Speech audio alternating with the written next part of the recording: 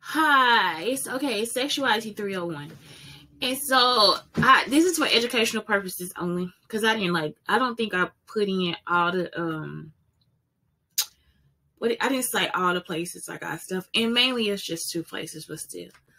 Okay, so first you have your circle of sexuality, and I went over it, but this time I'm gonna go over it again, and this is why. Okay, so you got sensuality, and I wanted to go over sensuality again because let me tell y'all why. I put in like a sheet. Okay, let's just go to the next page. So there it is. All right, let me see. Did I delete the wrong page? So maybe I did. All right, so this first page is just like your body image. You can take a dosha quiz and go over dosha, D-O-S-H-I. Dosha quiz is like, it'll tell you about your body type and like your shape. So now you like have a quicker way, like it's earlier for you to be able to get used to your body, to, types of foods and everything you eat. Experience and pleasure. You want to like get to know your erogenous zones. It's like 14 of them. And it's okay for you to touch yourself because in a time of adolescence or becoming a teen, you get skin hunger. And the reason why you get skin hunger is because people stop touching you as much as they used to when you were younger, which is horrible. You know what I'm saying? So when people stop touching you, then you'll start to get more touching from your peers. So you guys might hug, you might handshake, you might high five, all those different things. And you want to make sure that it's positive touches, not negative touches. So that's what it is. It's like make a list of like ways you can get skin hunger, feeling physically attractive, all this different stuff. What did I put? It's like, let me see what I put for that one. Think about things that attract you to other people. So like you can feel physically attractive, but think about what's attractive to you on other people. I think when I was younger, I just like, it wasn't anything. I like during my time of puberty, I was already like just automatically like y'all, I'm not joking, I was already masturbating because of somebody actually molested me or something like that. So I was already masturbating, so it wasn't like I had like an issue with like, I was just an asexual person. Like it's just like, it's me. You know what I'm saying? So fantasy, that's the other thing. You want to like keep note of your sexual fantasies. Like what are those sexual fantasies?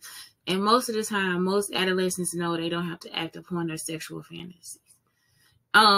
So then I put in the 14 erogenous zones, and it's like your armpits, behind the knee. All these places are like sensitive to touch. So when you're looking for stimulation, if you have somebody to play around with and all the different stuff, then do that. I remember I had a friend, and I'm not telling anybody that's a teenager to do this, but like they'll call like, let me eat you out, all this different stuff. And it's like, it's up to you if that's something that you want, and that's it. It's like, as far as like sex and all that stuff goes, make sure you talk to your parents and all those different things. I think it's if you are in a healthy environment, I think either way is okay. If you want to have sex after the prom, that's what you want to do. You want to have sex if you can't talk to your parents about it, then don't have sex after the prom.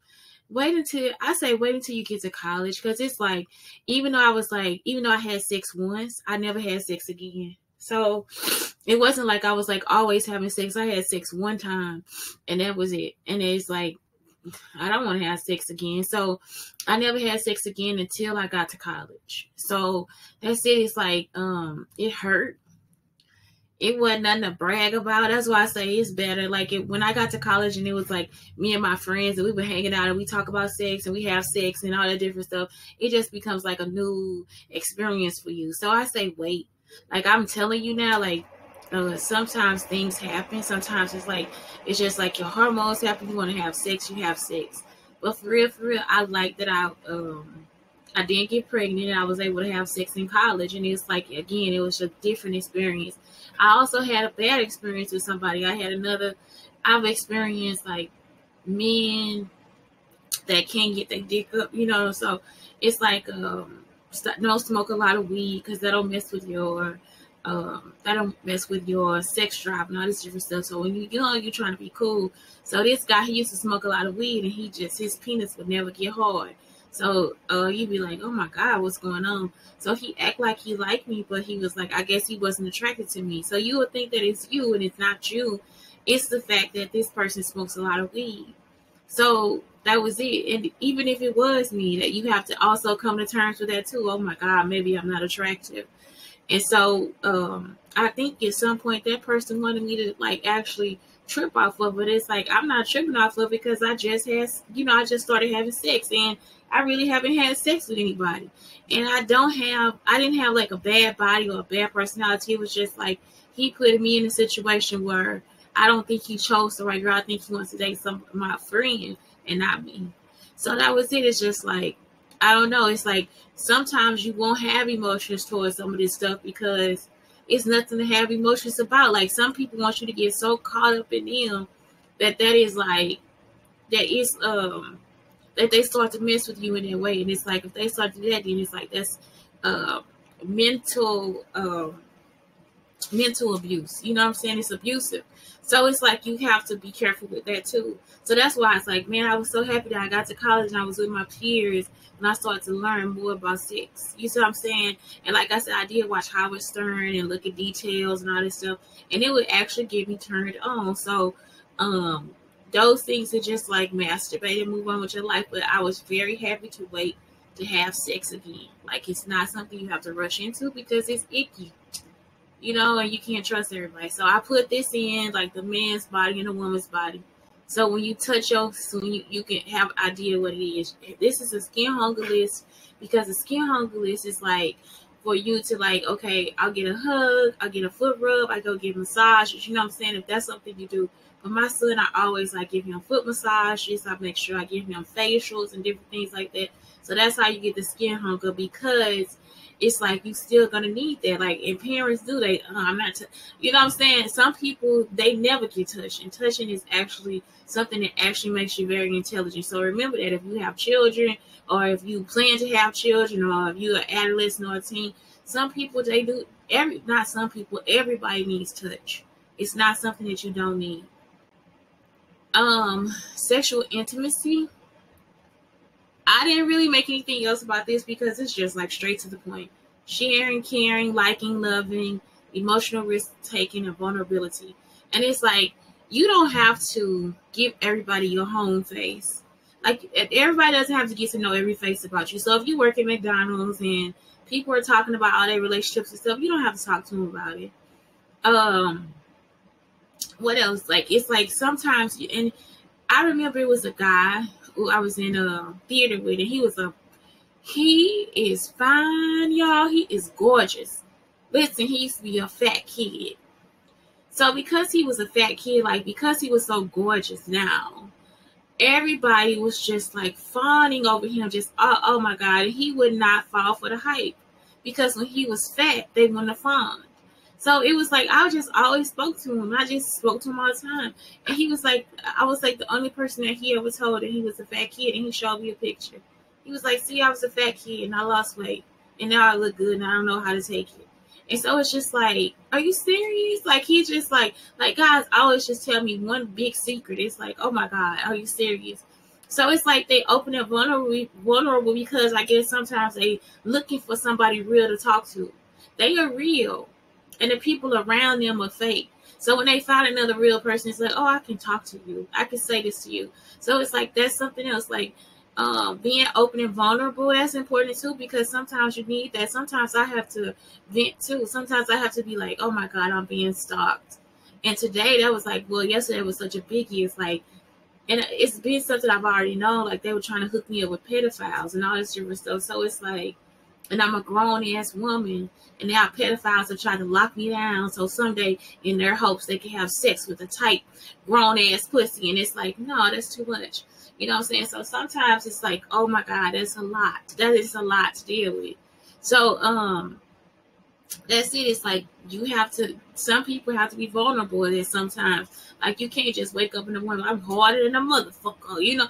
Like and when I say hard, it's like I don't have feelings. You know, fuck that. I don't have feelings, and it's like you listen to these rap songs and stuff like that, and they try to act like they don't have feelings, and it's like you do have feelings. You're not gonna have the same feelings or express the same emotions to everybody, but you have to show feelings to somebody. You know what I'm saying? You have to show you care to somebody.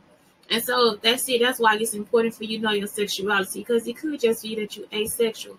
It could be that they're just asexual. They're not ready for a relationship. You see what I'm saying? So it's like that's something that you have to really think about. Sexual identity. See, moving on to that. Just check out Sexuality 201 and just go and see what your sexual identity is. And that's all the things that play into that. And then reproduction and sexual health. Depending on situations, I mean, you have to know and be informed about all this information. This is something that you could just like go through and read, but factual information about reproduction, feelings, and attitudes, sexual intercourse, how you're going to do it, reproductive and sexual anatomy, and sexual reproduction. So all those things are important. Make sure you cover your penis, all those different things. If you have a cold sore, they have mouth covers too. Like you could still do oral sex and all those different things. You just have to cover your mouth. So it's just some things like it's okay. Like sex is sex. To be intimate and close, you'll be able to do it. It's just like that's all. Like you'll be able to do what you want to do, and if you find the right partner. And then the last one is important because it's the sexualization. And so it's like you want to make sure that whatever you're doing, that's why I went back to the skin hunger. You want to make sure that whatever you're doing is safe. And just go over those different definitions of like what skin hunger. I mean, after you know what's safe. Is it okay? Is it okay for me to kiss? How is it safe for me to kiss? Because you still have things like mono and STDs, chlamydia, you know, syphilis, all this stuff. So it's always good to always think about condoms and all those different things too. It's just always protect yourself, because you do not want to end up having like all these STDs and all these trips to the doctor and, you know, getting HIV or AIDS or anything like that. So that's it. Shante Brown Sugar Talk on the Black Unicorns, telling you guys, just go ahead and explore Sexuality 301. And it'll all be on the website. And just check it out. Just see what you can do to help yourself. Anyway, that's it. Have a great day.